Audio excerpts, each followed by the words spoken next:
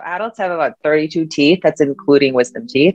That's full set, unless there are times where people are missing, like congenitally missing teeth. But generally speaking, you should have 32 teeth by the time you're 21 or so. And what about children?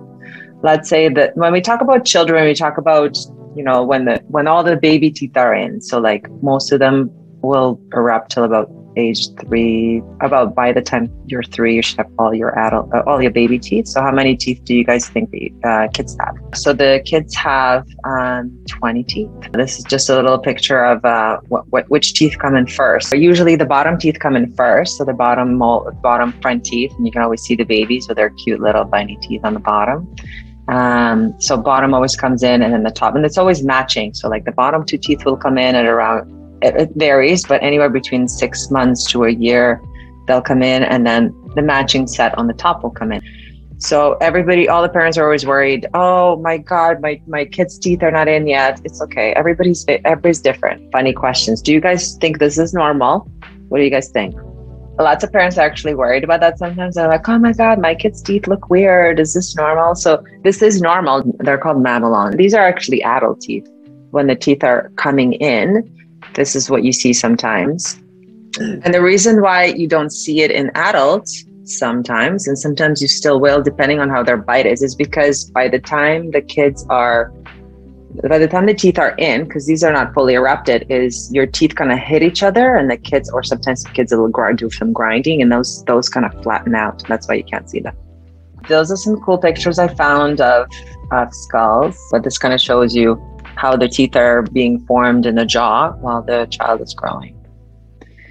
And then the difference in the tooth structure, besides the root surface how the roots are, do you guys know any other differences? Like, what do you think are the differences between adults and kids' teeth? Are there any? So this photo, if you just flip over to the photo, Bruce. Yeah, so this photo will show you differences in sizes, and baby teeth have wider enamel. So besides the thickness, so the enamel is a little bit thinner though, and the dentin, which is the second layer, is also a little bit larger. When the kids get cavities, we don't have a lot of tooth to work with. Like they're pretty tiny. So as soon as the cavity happens, we sometimes have to fix it sooner than if we did in the adult tooth. The adult tooth actually eats away at the baby tooth. So sometimes it doesn't, and sometimes that creates other issues, but generally speaking, it just eats away at the baby tooth and then just comes right in. Do you guys ever heard the term shark teeth?